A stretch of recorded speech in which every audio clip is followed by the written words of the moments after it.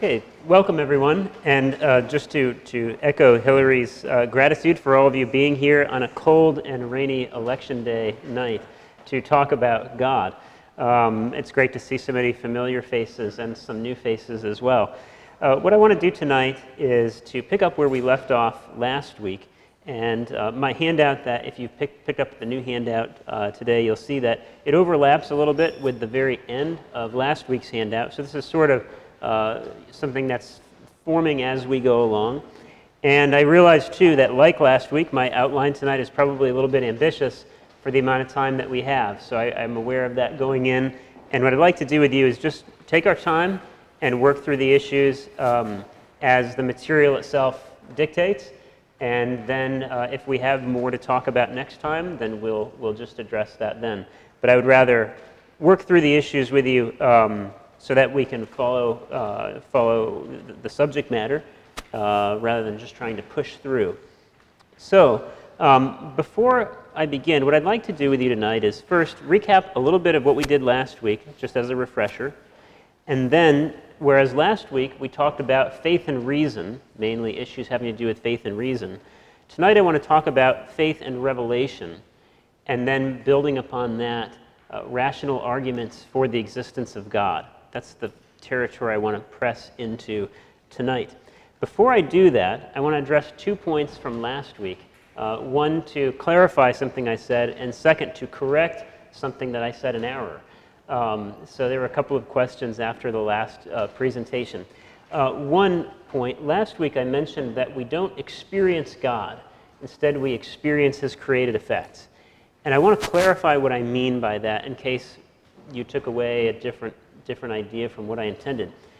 While it's true that we don't experience God per se, right, by sensory experience, you can't see, taste, touch, smell God, right, who's transcendent and who's immaterial, I don't mean to suggest that we can't know God through experience.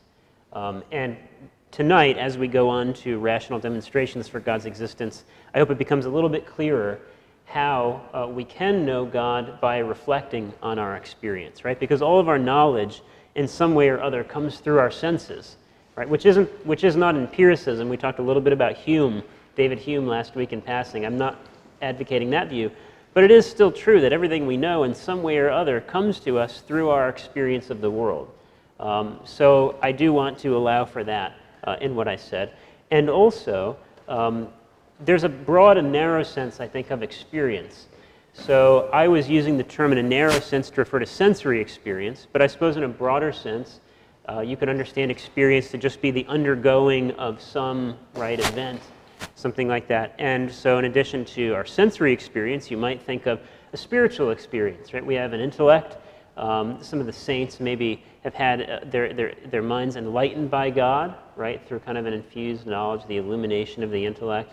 Some have had locutions and things like that, and that's different from sensory experience. But in a broad sense, you might say that they're experiencing God, and I want to allow for that too. There was secondly a point that I made in passing without thinking about it much. We were talking about the difference between living faith and faith as just a kind of notional, intellectual point in saying that was to stress the difference between simply knowing that there's a God, maybe by some kind of faith, and having a living, saving relationship with God. What we mean by saving faith or living faith. And in passing, and trying to make that point, I mentioned the devil having faith. I want to correct that point. The devil being an angel, even though he doesn't have the beatific vision, which is what I was thinking, maybe he has a kind of faith, because of the spirituality of the angels, at least as a generally held theological opinion, not something the church is officially taught on, we don't say that angels have faith, per se, including the fallen angels. So I just want to correct that. That wasn't a central point that I made last week, but I didn't want to leave you with a misapprehension. Okay, so before we pick up, just to recap some of the ground we covered last time. Some of you will remember this, but just to kind of bring it back after a week. Last week we looked at the relationship of faith and reason, and we looked at the nature of faith. And a couple of points that we took away, a few points that we took away from that investigation was that faith is a kind of knowledge that's based on testimony. And while faith is a unique kind of testimonial knowledge, much of our knowledge is testimonial. So whatever is distinct about faith, it's not completely different from the way that we know other things. And that's important to bear in mind, because it's not that faith is this, completely other type of experience where we close our eyes, grit our teeth, and leap, right? So much of what we know, we take on the testimony of others, everyday knowledge. Things that maybe we could verify for ourselves, but the process of verifying very often would rely on other testimonial knowledge, and it would be impossible to repeat, right, all of the experiments or to do all the investigative work we'd have to do to actually verify for ourselves all the way to the bottom everything that we take to be true. So the reason I mention that is just to flag up for your awareness that a lot of what we take ourselves very reasonably to know, we know not by direct experience or by our own demonstration, but on the testimony of others. Now, what that means is that testimonial knowledge, in principle, can be rational to, testimony can be rational to accept. It doesn't, of course, mean that we should always accept any testimony that we come across. We should make sure that, the source is reliable, etc. But in principle, it's not the fact that some content is testimonial, given by another, right, on the basis of their authority, is not irrational, right, or not unreasonable. So faith is a kind of knowledge based on testimony. And as testimonial, as based upon the disclosure of another person, faith is relational. Right? We talked about how faith involves the initiation of an interpersonal relationship, that it involves assent to propositions as true, but it goes beyond that, right? Because faith is more than just bullet points that you could list out in a catechism. It's about a living relationship with God or with another individual, like spouses or friends who are faithful to one another. So faith is a relational thing. It's not an emotion, right? It's not a feeling. And so also it's not merely passive. It's not just something that happens to you if you get lucky. So whether or not you have faith is not a matter of whether you were fortunate enough to have been, right, that this happened to you. Faith is an act. It's not purely passive. It's an act that engages not only our intellect, but also our will. Faith is different from proof, right? So it's not that we're just passively persuaded by pure demonstration, like a geometrical proof or something like that, or a lab experiment where we can see directly the reaction occurred, right? The color of the fluid changed or something like that. It involves an act of will, right? That we give our assent. It involves a free act, a free choice to give our assent to some revelation, some content as true. So faith is an action, not a passion. It engages our intellect, but also our will, and it's a free act. It's an act of reason. So the act of faith is itself a rational act. We've got to have motives to believe. Even if belief isn't the conclusion of an argument, like a proof or a demonstration, still faith is a rational act, and we've got to have rational motives. We have to have reasons for making that act, just the way that we'd have reasons for any other choice we made, right? So if our will is engaged, think of any time you make a choice, you're always acting for the sake of something. You always have a reason for doing what you're doing. If it's not just some scratching an itch or whatever, but if it's an intentional act, right, you always have reasons. So faith, like other intentional acts, right, is a motivated, rational act. We've got reasons for it. So faith and reason not only are complementary, but the act of faith is also an act of reason. However, it's an act of reason that's, I'd say, underwritten by or provided through grace. So faith is still a gift. That's sort of a paradox, and maybe we'll have the opportunity later to go into that in a little more detail, but faith is at the same time a human action that we do. So faith is not just something that we, of our own efforts, arrive at, right? But it is a gift of grace. And then finally, last time we met, we disambiguated three things that I think, once you point out, it's clear how they're different, but I think often we don't notice that these are three different things. And those were belief in a God, incipient faith, and saving faith, right? So belief in a God is not necessarily faith. One could conclude that there exists this higher being, this creator, on the basis of natural reason, and that's not the same thing as saving faith. It's not the same thing as entering into a relationship with Jesus, or in the Old Testament, accepting God's covenant offer or something like that. It's something preliminary to it, but it's not quite yet faith. It has a relationship to faith for reasons that I hope tonight will become a little bit clearer. I describe belief in a God as a kind of preamble to faith. So just as I indicated a moment ago, that faith is a rational act, it has to have motives. One of the preambles, or one of the rational motives that's a stepping stone toward faith, is belief that there is a God. Okay, so it's related to faith, but it's not the same thing as faith. Second, there's incipient faith, and we illustrated that last week by considering baptism, right? When you take your child in to be baptized, or if you're an adult seeking baptism, in the rite, one of the first questions is, what do you ask of the church, right? And it's faith, right? Baptism actually confers faith. And yet you wouldn't be seeking baptism if you didn't have faith in some respect, right? So there's an incipient faith, that's kind of an initial assent to the gospel, and that kind of gets the process started. But then there's saving faith, which is a gift that's infused by God that involves, right, the elevation of your nature. You're actually transformed and incorporated into Christ by this, made a member of his body. You become a partaker in divinity, as one of the epistles of the New Testament puts it, right? We actually become divinized, and that's an amazing thing, which maybe later we'll have the opportunity to talk about. But imagine the dignity, right, that we have, created in God's image and likeness, that we're created to actually share in God's own life, to be taken beyond our mere humanity and made an adopted child of God, right? That's not a metaphor, that's a literal truth, and it happens through the sacraments and through the grace that they confer.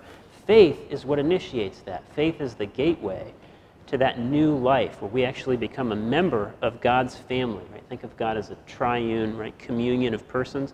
We're drawn up into that through faith and the sacraments. So that's saving faith. So those are three different things related to one another, but they're distinct.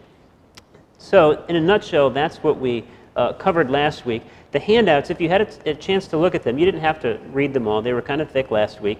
I gave you a few items. One was, besides the outline, the document De Filius. That's from the First Vatican Council, and it's on faith and reason. So it overlapped with a lot of what we talked about. Most of us, I think, know a good deal or some about Vatican II. Vatican I tends to be a little bit more of a forgotten council, but that's how we got a Vatican II. Vatican I was supposed to cover many of the topics that didn't get addressed until the 1960s. They had 51 draft documents for Vatican I on a range of topics, including on the church and many other things. And unfortunately, Vatican I got cut short for contingent historical reasons. The outbreak of the Franco-Prussian War was what spelled the end of Vatican I. There were French troops defending Rome against the Italian nationalists who wanted a unified Italy, right? And when the Franco-Prussian War broke out, the French withdrew from Rome to go fight in the war, and the Italian nationalists took Rome. And so it created havoc, and they had to end the council. So they only issued two documents. That was the document I gave you on faith and reason, and then a second document on papal infallibility. So that was the council where that teaching was defined. So I gave you that. And then the other item I gave you that was a little bit longer was from the previous ecumenical council, the Council of Trent. That goes several hundred years back in time to the 16th century. And the reason I gave you that document is that in its discussion of justification, it talks about faith and this distinction of incipient faith and living faith. We probably don't have enough time to parse all that out, but it's really worth reading closely when you get the chance. The other thing I gave you last week is something that we'll talk about tonight, and that's the short passage from St. Thomas Aquinas on the 5 ways. So, with that, yeah. When you, at the very beginning, you were talking about people making decisions, and you said it was based on Yeah. But in fact, we know that what people actually do are based on other motivations.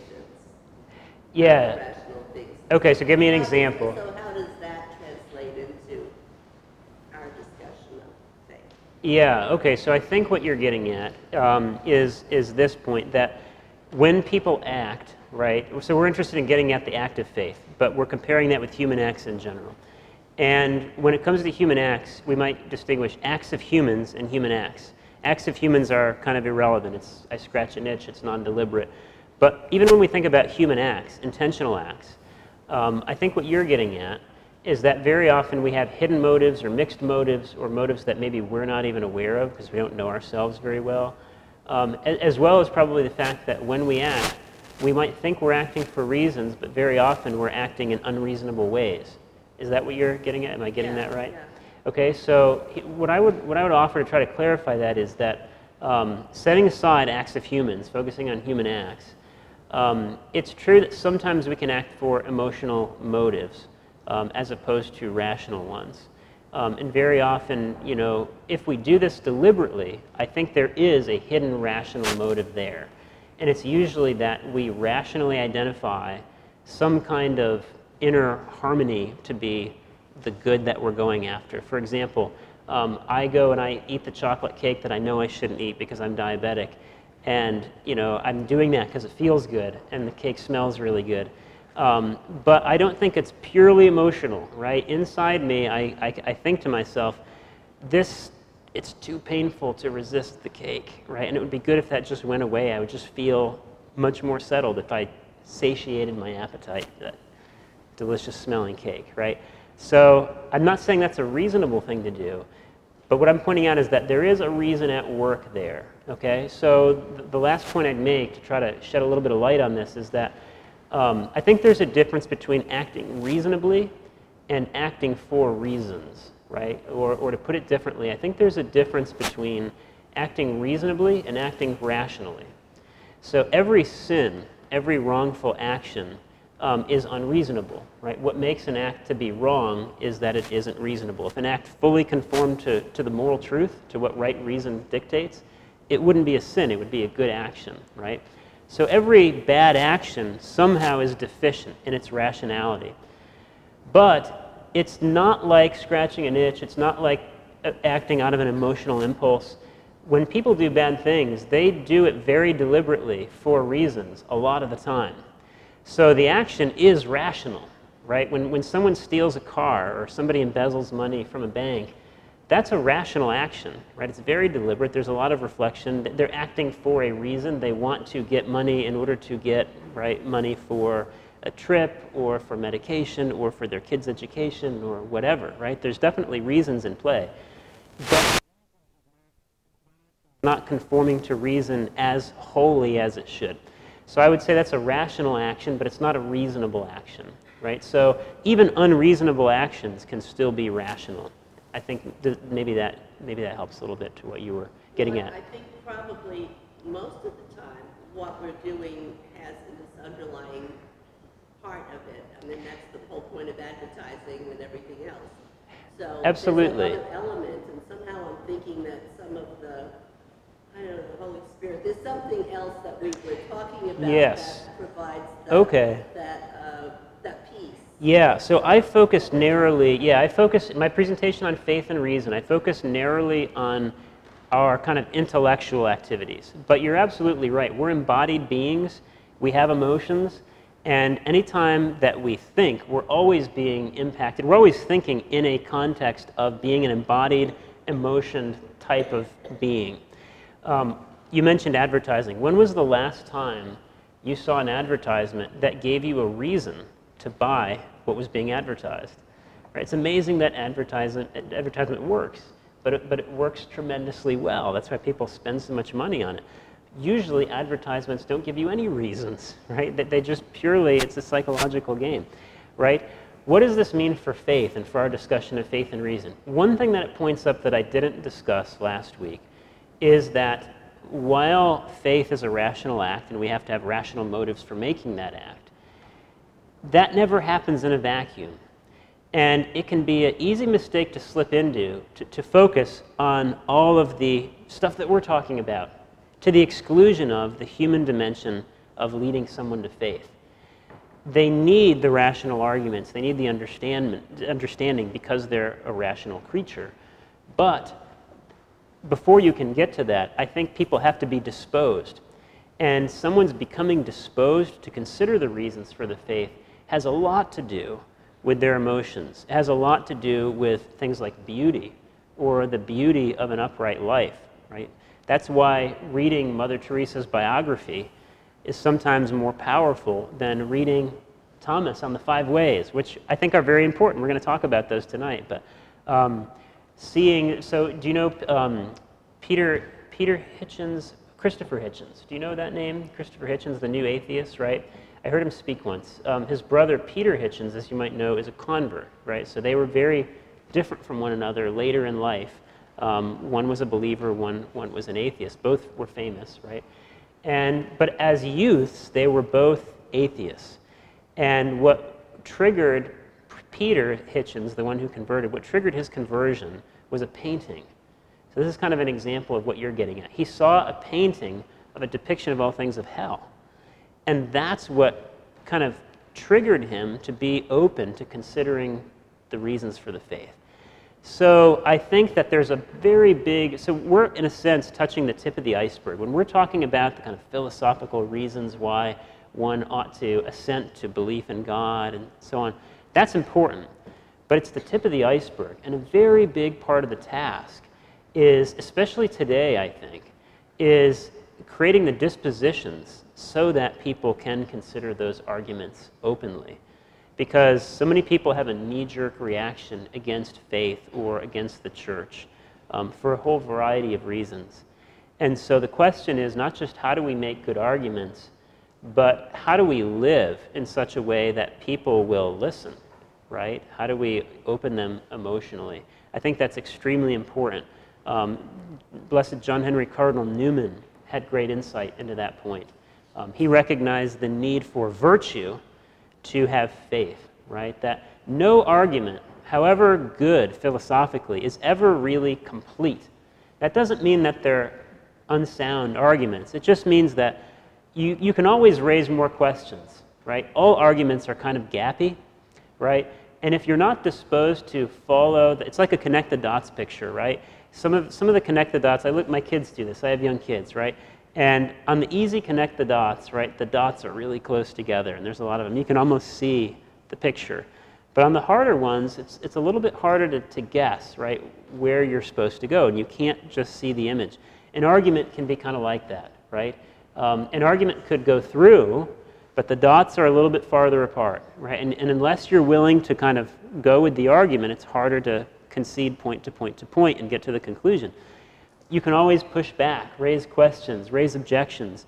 And so what the person would do, the interlocutor would give more premises, right? Elaborate the argument in greater detail. That's why the 5 ways, which you can put on one part of one page in the handout I gave you, one of those 5 ways can be the subject of a 500-page book. If you go to the library, you can find books on a single one of the 5 ways. It's the same basic argument, but it's just elaborated. Why do you do that? Well, you do that in order to forestall objections. You do that in order to put the points a little bit closer so that someone can follow the trail of crumbs, right? So I think that, one of the things that this points up is that there's a need subjectively for a person to be able to follow an argument, to be open, to be disposed. And so much of that task isn't just giving reasons, it's showing love, it's showing charity, it's exemplifying a beautiful way of life. The fathers of the church have, Gregory of Nyssa has some wonderful things to say about that. Yeah. I saw a hand up over here. Yeah. Sorry, I'm just picking up the outline. So I just recapped what we did last week, and I'm just beginning tonight's outline now. Okay, thank you. So, faith and revelation. There's a connection between faith and revelation. We've been talking about the nature of faith, its relationship to reason. I want to focus on the relationship to revelation. Faith is different from a rational demonstration or a conclusion reached by way of a proof, right, for reasons that we can already see. It's knowledge that's based on testimony. So when I give my assent, right, when I make an act of faith, it's not that I'm doing that because I see that the thing I'm assenting to is proven, right? It's not, maybe it has been, but that's not why I give the act of assent. In the case of faith, the reason why I say I believe is because I trust the authority that's testifying, right? I take it on the authority of my doctor, right, that I ought to avoid sugars, right, being a diabetic, say, right? I could prove that, right? I could go through the science and see that I ought to do that, but I take it on his authority. So religious faith is analogous to that, right? It's belief in something about God or something that God reveals on the basis of God's own authority, not because it was demonstrated to me to be so. Okay, so we give our assent to this content on the basis of divine authority. Why? Because God is trustworthy, right? Because God is trustworthy. He can neither deceive nor be deceived. God, who is the first truth, right? So faith presupposes this testimony. It presupposes revelation. Faith doesn't make sense, the theological faith doesn't make sense outside the context of some revelation from God. So let's try to probe that a little bit further. What is revelation? Revelation is testimony. It's the self-disclosure of God. God shows himself to us. There's many ways we could come to know God. Some things we couldn't know unless God showed us, right? So we can know that there's a God, and we'll see how as we go on. But we couldn't know, for example, that God is triune. There's no way to demonstrate that, right, just from our experience of the world. So God reveals certain things to us that we could know, maybe by reason, and other things he reveals to us that we could never know unless he revealed them. But revelation is testimony. It's God's testimony about himself. It's his self-disclosure. Another important thing about revelation is that this is never just information about God, right? When God tells us about himself, he's never doing that just for the sake of giving us facts about him, right? Like facts in the telephone book. Revelation is always, again, relational. We talked about that last week, right? So when God reveals, he reveals in order to draw us into relationship with him, to draw us into friendship with him, and so that he can save us. So revelation always occurs in the context of God initiating and furthering a relationship whereby we are saved from sin and from evil, whereby we experience life in and with God, salvation. So it's always directed toward salvation. Now, how does God reveal? In a broad sense, you could say that creation itself is revelation, right? Because effects reflect their causes. Just like we talked last week about the crime scene and how evidence, right, points toward, right, effects point toward their causes, and they reveal something about their causes. Well, the whole world is like that, like Romans 1:20 tells us, right? The whole world is kind of like a mirror of God, or it reflects God's glory, reflects his goodness. And so it shows us something about him. But in a way beyond that, when we use the word revelation, usually we mean it in a narrower sense. Not just that the world reflects its maker, but that God has done something unique. God has broken into the world in a unique way to speak to us, right? So that's what we might call supernatural revelation. And the examples of this are obvious, right? Think of the inspiration of Scripture, right? Prophecy, things like that. God reveals through his word, okay? So God discloses himself to us through a kind of a speech act. God talks to us, right? What's an example of this? Think of an example. What's maybe the most famous example you can think of God revealing in this way? Kind of breaking in, saying, here I am, right? Revealing himself to humanity. Think of a famous example of that. Yeah. Parting of the Red Sea. Okay, the parting of the Red Sea. So God's definitely acting, right? He's interacting with his people in a saving way. They're already in a relationship then, though, right? Because he's leading them out. They're trusting him. How do they get to that stage of the relationship, right? They're already they're a few steps down the road. How do they get to that point? What happens first? The burning bush, right? Exodus 3:14, sort of a paradigmatic case of revelation. got the Genesis account, God the creator, right? Adam knows God, Adam walks with God, but then there's the fall. There's this great rupture between humankind and God. And God gradually, starting right then, but very gradually, begins to work out the salvation of the human race. And that relationship grows, right, through a succession of covenants. Well, a very significant moment is when God personally reveals himself to one individual, to Moses, right, the burning bush. And he says, I am who am, right? He reveals his name, which is significant because the name kind of captures your identity, right? Just think of all the effort we go through when we name our children, right? The name is full of significance about who someone is.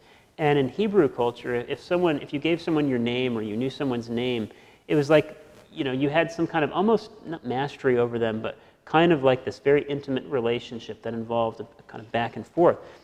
So God, who wants to save his people, speaks to them, makes himself known to them. And he speaks to Moses, and he reveals his name to Moses.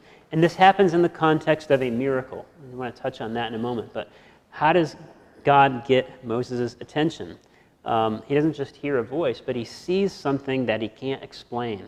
This bush is on fire, but it's not burning up. He goes over to investigate, and then he hears the voice of God. Okay? So that's kind of a paradigmatic case of God speaking, God revealing by his word. So, of course, that builds, right? You mentioned the Red Sea, right? They're led out of slavery. That builds across the entire Bible, right? And so God speaks to individuals like Moses, to whom he gives the law. He speaks to the prophets of the Old Testament. He speaks, right, in the New Testament as well. But we see God speaking to an individual, and then that testimony is recorded in writing. So that's how we get Scripture, right? So first you have God talking to someone, but then that event gets recorded and passed on in a tradition, right? So think of the books of Moses, right? How do we know the Ten Commandments? Well, one answer is because God spoke to Moses and related that content. But a second answer is someone after Moses handed it on, right? Someone wrote it, well, God wrote it down, but that content was handed on. And you could say that for the whole of Scripture. So in one sense, God reveals by inspiring sacred writers. Those are the human authors of the books of the Bible. So you've got God speaking to individuals, and you've got God inspiring authors that record his message. And then that message is transmitted, right? Either orally or right in a tradition where it's written down and handed on, preserved intact. One of the things that shows us is that this transmission of God's revelation depends on a tradition. So tradition is not just the static, the way we do things because it's always been done. I think we have that sense of tradition. But what does the word tradition mean? Do you know? What is the original meaning of the word tradition? To hand on, right? From the Latin verb trado, to hand over. So tradition is more of a verb, right? It's a handing on. It's a living reality. So God reveals, and then that revelation is transmitted through a living tradition. That's where we get the Bible. That's where we get the particular books that we have as the books of the Bible. So the inspiration of Scripture is one way that God speaks. But if someone asks you, what is the Word of God? How would you answer that question? What is the Word of God? We hear that all the time at Mass, right? The Word of the Lord. But what is the Word of God?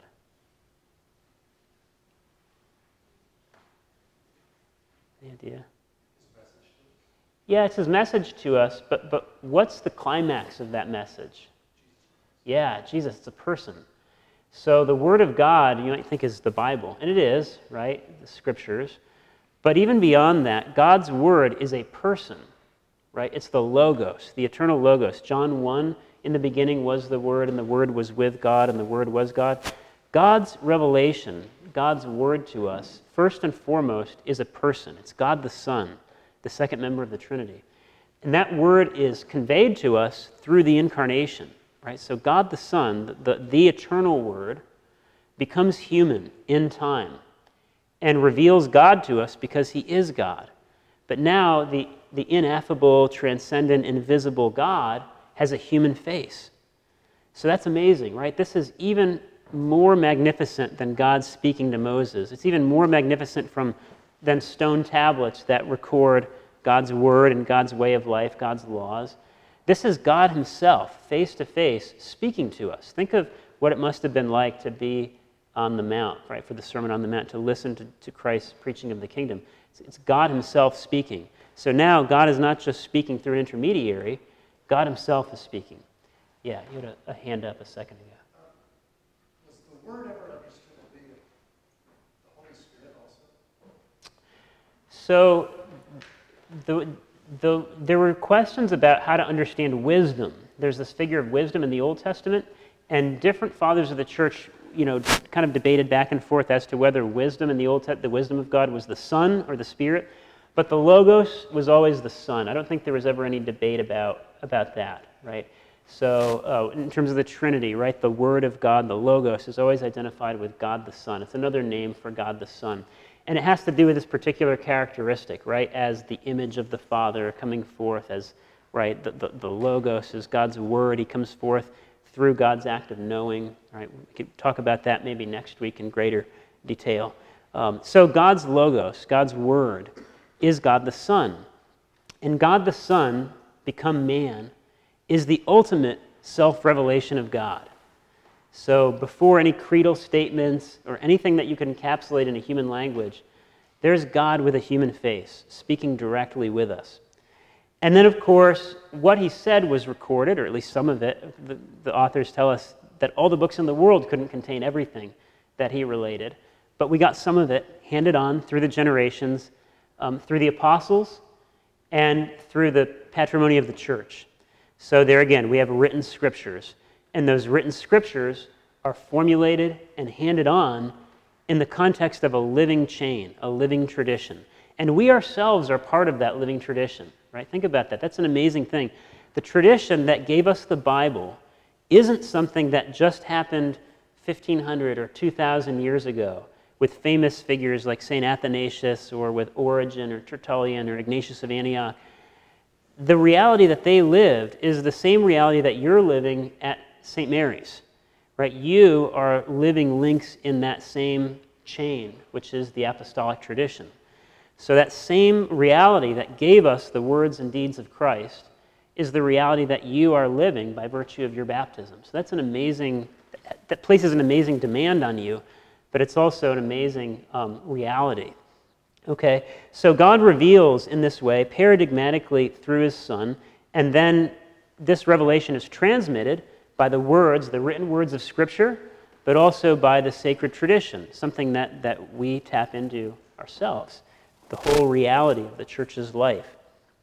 Okay, now, a final point about revelation.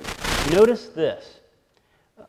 Belief in the existence of God is a preamble to the recognition of revelation. So what do I mean by that? You can't recognize something as revelation if you don't already believe. Because why would you think that this is God speaking? Right? If you didn't have a concept that there's a God who could be communicating, you would just think you're crazy, or this guy's crazy, he's hallucinating, or something like that. You'd have no grounds for thinking that anything is actually divine revelation. So I think that's another step that's easy for us to skip over. And it's important in leading others to faith to remember that there's a step there that needs to be made, right? It does no good to quote the Bible to an atheist, right? In order to recognize something as revelation, you've already got to have the idea that there is a God, that there is a creator, and he's capable of speaking, he's capable of revealing. Okay, so that's important. How do we then know when he is speaking, right? So if you've got this belief that there's a God, and you've got some content, right, that's purportedly from him, he's disclosing himself to you, how do you know that that's an instance of God communicating, right? Because there might be a God, and this might still be a hallucination, right? Or this might still be something that's not trustworthy or not from God. It could be from a demon or something like that, right? How do you know when you're dealing with revelation? That's where the burning bush comes in, right? So God speaks to Moses, but how does Moses know that it's God speaking? Well, because God gives a sign. So what are miracles? Miracles you might think of as signs or maybe signals from the Creator. And their function is always to authenticate revelation, right? To authenticate revelation. So miracles are never just shows, right? They're never just wonderful deeds that, amaze us. Miracles always have a function within the context of a communication, a relationship that has communication going on. And their function within that context is to kind of be like a stamp or a guarantee that this content has a divine source, right? And then the way they do that is by being inexplicable by other means, right? So Moses thinks that this voice is from God because what could possibly explain this burning bush that isn't being consumed? Who could cause such a thing? He can't identify any known cause in the world, no physical cause. He could, if he were a modern post-Enlightenment skeptic, he could hold out and he could say, well, I don't know, but there's definitely an explanation and we'll find it someday, even if it's after my lifetime. Moses didn't have to deal with modern skepticism. He had a concept of God the Creator, right? Even if his knowledge of God was vague initially, he knew that there was this Creator, and he didn't see any physical explanation for the phenomenon he was observing. And yet he knew that God, if God has the capacity to make the world, if he has the capacity to call into existence from nothing what is, then certainly he has the capacity to perform this act, right? To make a bush burn but not be consumed. If God can give being, he's the only one that can, right, give being to this bush that's being eaten up, right? And he's replenishing it at the very instant it's being eaten up, right? So the miracle is a sign, it's a signal that indicates that, what Moses is hearing, the word that he's hearing, is from the Creator.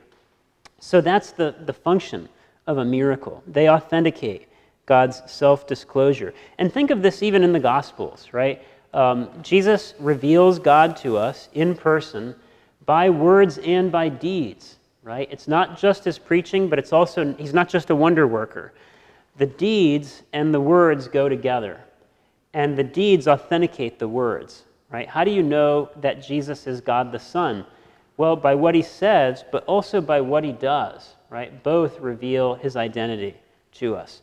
So miracles are like the deeds part of revelation. Revelation is always words and deeds. Okay. Notice this too. Like revelation, the recognition of something as a miracle presupposes belief in God's existence, right? Because the fact that something is, the fact that I can't identify what's making this happen doesn't mean it's God making it happen, of course, right? We shouldn't be quick to assume that unexplained phenomenon are supernatural or are miracles. Take, for example, the church's own skepticism in the canonization process, right? The church herself is very skeptical about miracle claims. And the church, of course, believes that there are miracles, right? Our faith is founded on the resurrection of Christ, which is a miracle. Paul tells us if that's not true, we may as well pack up and go home, right? But the church is very skeptical about miracle claims, right? So we shouldn't just assume that whenever we have an unexplained event or phenomenon, that therefore it's directly God intervening. It's a miracle. It could be that it has a natural cause and we just haven't identified what it is yet. And the fact that that happens all the time is why science makes progress, right? Scientific discoveries are being made every day. We're unlocking the secrets of nature. We're explaining phenomenon that we don't know how to explain until we observe it and replicate it, and then we come up with an explanation. So all the time, we're finding ways of explaining things that we didn't initially know how to explain. We don't think that we're dealing with miracles all the time. Okay? But to recognize something as a miracle, you've got to have the concept of a creator, right? Because otherwise, everything that you encountered that was unexplained would be something that you were just sure someday, right, we'd be able to give the scientific account for why this happened. Right, the Red Sea parts. Well, it's got to be explicable. There's some crosswind, or the multiplication of the loaves. Or think of any the lame man that Jesus raises. That's made up, or it did happen, but it happened by way of some physicalistic explanation. It's amazing to see some of the accounts that have been made in the 19th century. People during this period were very concerned to remove the supernatural elements of God's revelation. Have you ever heard of the Jefferson Bible? Yeah, so I mean, an example, right, from our own area and our own history. Thomas Jefferson, liked the kind of generic content of the gospel message, but he wasn't comfortable with all the miracle accounts and the supernatural. And he literally sat down, there were other figures that did this, he wasn't alone. He sat down with a pair of scissors and he started cutting and excising the bits of the Gospels, the New Testament, that he thought were not historical, right? Obviously, this is mythology. We're going to literally cut that out, and what we're going to be left with is this reliable substratum of the life and deeds of Jesus, right? He's this great ethical leader, somebody like a Socrates or a Buddha, right? But not really distinctive or different, right? So, that's an example, right, of this kind of bias against the supernatural. The recognition of miracles presupposes belief in God's existence. If you don't allow for the existence of a creator, you're never going to recognize any rational basis for recognizing anything as a miracle. So, do miracles lead to faith? Well, I think yes and no. Could witnessing a miracle get you to believe that God exists? I think by way of a few steps it could. But the miracle just as such doesn't demonstrate that God exists, right? If you're committed to the idea God doesn't exist, that's just some phenomenon that we haven't yet explained. Right? You don't have any possibility of having recourse to a creator as the explanation for it. But if you see something that's really magnificent and blows your mind, it might trigger the God question again, right? So even if in the first step it doesn't demonstrate, right, to you that there's a God, you don't immediately infer, that's a miracle, wow. What it might be is, wow, I wonder if I should rethink if there's a creator, right? Because maybe science would explain this, but at a certain point it becomes more of a stretch to think that this has a naturalistic explanation than that maybe there's a God. And the existence of God would give you a very easy explanation for what you're seeing. Think of Eucharistic miracles and things like that, right? So miracles authenticate God's revelation. I think they can also grab our attention and make us revisit the question of God's existence. But to recognize something as a miracle presupposes that you believe that there is a God. So miracles function within the context of, right, thinking that there's a God and God revealing himself, and then the purpose of the miracle is to show you as a sign, this is God saying to you, this is me speaking, it's God speaking, listen, right, I have something to say to you. Okay, so miracles and revelation lead to supernatural faith. But belief in a miracle is not the same thing as faith, right? So there too is an important distinction. Think of, after last week's meeting, I was talking with one of you about the resurrection. So think of it this way, right? Belief in the resurrection of Christ, that's not exactly the same thing as belief in Christ, is it? Right? Belief in the resurrection is not the same thing as faith, not the same thing as saving faith. Because you could have purely rational motives for believing that Christ rose from the dead, right? The evidence could all point that way. You might say that the testimony, maybe they're making it up, but there's no good reason to think that they're making it up. They seem to be credible witnesses. They're not gaining anything from this. In fact, they're going to their deaths over it. Right? No one denies the empty tomb. There are no accounts that say, actually, we know where his grave is, etc. You could flesh out the argument, right? But to believe that Christ rose is not yet the same thing as believing in Christ. You believe that he rose as a matter of historical fact because you think the evidence is there. And then that triggers the question, well, what if he did rise? What does that mean? And that's the next step toward faith, right? So there again, there's something where we have belief in now a miracle. That's not faith, but it's another one of those stepping stones to faith, right? If Christ rose, then we have to rethink, right, what he said. Maybe he's vindicated. Maybe what he said was true. Maybe this is an indication that he is God's son, and so forth. And then, right, I enter into this saving relationship with Christ. So belief in miracles is one of those preambles or a stepping stone, and it works hand in hand with revelation. Okay. We haven't yet dived into the philosophical proofs, right? The reasons for God's existence. So far, we've been talking all about faith. And I'm aware that we're almost out of time, so we won't have a chance tonight to look at the 5 ways in detail. But in the remaining few minutes, let me at least just begin to introduce the 5 ways. So we've talked about faith, we've talked about faith and reason, and we've talked about faith's relationship to revelation. Faith is based on revelation. We've looked at what revelation is. And we've looked at the importance of creation or belief in a creator for making any sense at all of revelation and of miracles. So that leads us to the key question. Why should you believe, right, that there's a creator, right? If the whole thing gets off the ground, if God's self-disclosure that initiates the saving relationship, that's authenticated by his mighty deeds, if all of that gets off the ground against the background supposition that there is a creator, why should anyone think that there is a creator? Right? And we all know that, especially today, there are many voices saying we shouldn't, right? That it's irrational to believe in a creator. So what are the reasons why someone should believe in a creator? There are many avenues to explore there, but the one that I've chosen to explore with you are the arguments that you find in the beginning of a work of St. Thomas Aquinas. So let me briefly introduce who he was and what these arguments are, and then next time we meet, we'll have a chance to look at them in greater detail and then kind of see where that leaves us and what that tells us about God. So the first step is, how do we know that there's a God? And if we can get there, then we have the basis to say, well, what is God like? What can we know about him now that we know that he's there, right? That there exists a God. Okay, who is Thomas Aquinas? How familiar are you with Aquinas or with the 5 ways? I think this is probably a mixed audience. Some of you maybe have heard of it, some of you maybe haven't. Who was Thomas Aquinas? Do you know?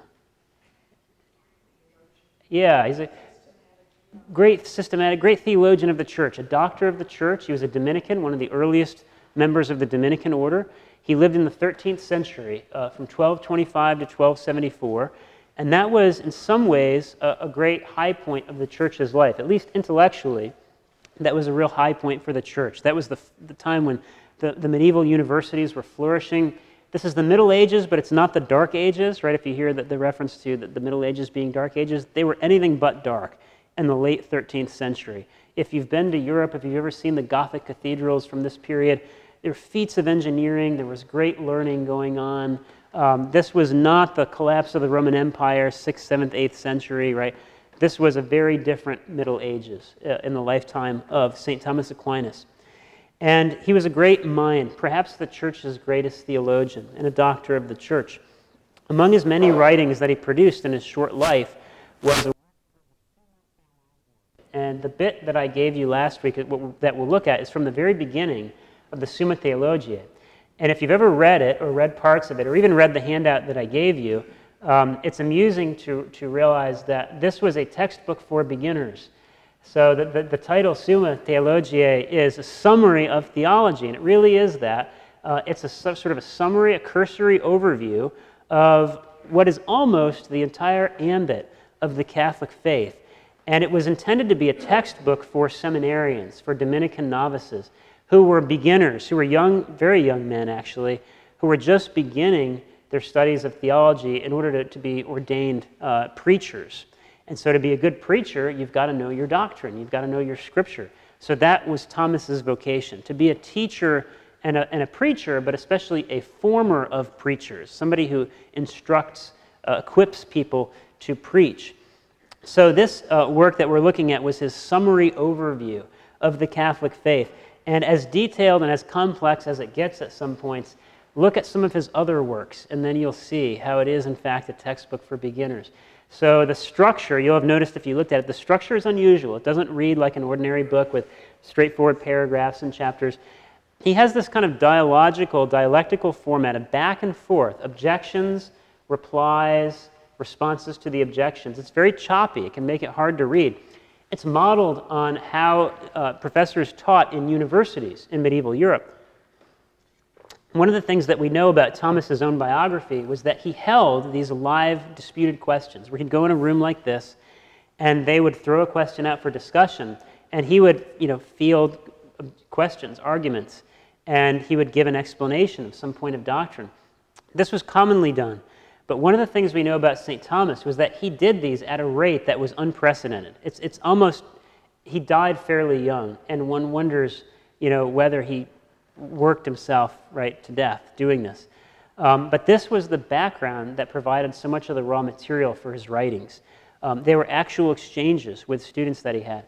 And whereas in the Summa, you might get 3 or 4 counter-arguments, then his position, its explanation, and then a reply to those 3 or 4. In some of his other works, he may entertain 15 or 20 or 25 counter-arguments on this side, then on that side, then his position. So this really is a summary by way of comparison. So that's what we're looking at. It's a work from a long time ago, but it's still relevant to us today, right? It's relevant to us today because the reasoning in it is sound. It's also one of his mature works. He wrote this toward the end of his life, right? So it reflects his mature thinking. He gives us 5 arguments to demonstrate the existence of God. And while we'll look at those in detail next week, a couple of traits or features that I want to point out to you about these arguments. One, notice how succinct they are. Right? So the Summa is a massive work. It encompasses 3, depending on how you look at it, 3 or 4 volumes or parts. It's thousands of pages in length, right? Each part is broken up into questions. Each question is broken up into articles, right? And each article has those little component parts that I mentioned to you, the counter-arguments, his own position, and then his replies. The 5 ways come within the context of one article, of one question, of one part of the Summa. And they're treated in a matter of paragraphs, right? It's very, very brief. So the 5 ways are one of the most famous pieces of Thomas's theological legacy. And that's for good reason, but they kind of get disproportionate attention. There's much more attention given to them than maybe is even appropriate. Why is that? Partly it's from our context, our post-Enlightenment context. We wrestle with the question of God's existence. People didn't wrestle with that question in Thomas's day. In the whole of human history, right, people generally didn't wrestle with that question the way that we have in the last 300 years. So we live in kind of an anomalous period. Human beings have always, for as varied and as deficient as our notions of God have been in different religions and different cultures and different times, the fact that there is a God of some kind has been virtually universal throughout human history. So, in context, Thomas is not arguing with modern atheists, and so he doesn't spend a lot of time on this. We who are worried about modern atheism look at the 5 ways, and sometimes they're criticized for their brevity or for an alleged lack of probity. I've had many, not here, but other places, I've had undergraduates who, I'm convinced, dogmatically believe that the 5 ways don't work as arguments. And they think this not because they've actually wrestled with the arguments, but because they've been told that by their professors. A perfect example of testimonial alleged knowledge. Right? That's faith, right? So much of what we take on the authority of another. How many of my former students, how many young people today that study philosophy or religion in college or even in high school are introduced to the 5 ways as the sort of classic example of how we can demonstrate God's existence, and they're told, well, these arguments don't work for this reason or that reason. Newtonian physics undermines the argument, or etc. They conclude in God, but why should we think that the first mover is God or the uncaused cause is God? It makes an illicit jump. They're given all kinds of reasons why these arguments don't work, but they, by and large, don't actually wrestle with the arguments. They take it on the faith of their teachers, right? They take it on the authority of their teachers. So it's very ironic, okay? The reason I point that out is it's true. The 5 ways are very brief. They're stated very succinctly. And they're not put forward by Thomas as an apologetic for faith, right? He doesn't have to make apologetic arguments for the existence of a God. He might have to make apologetical arguments for the Catholic faith against Muslims or other groups. But that there's a God, right, is a step that he demonstrates for methodological reasons.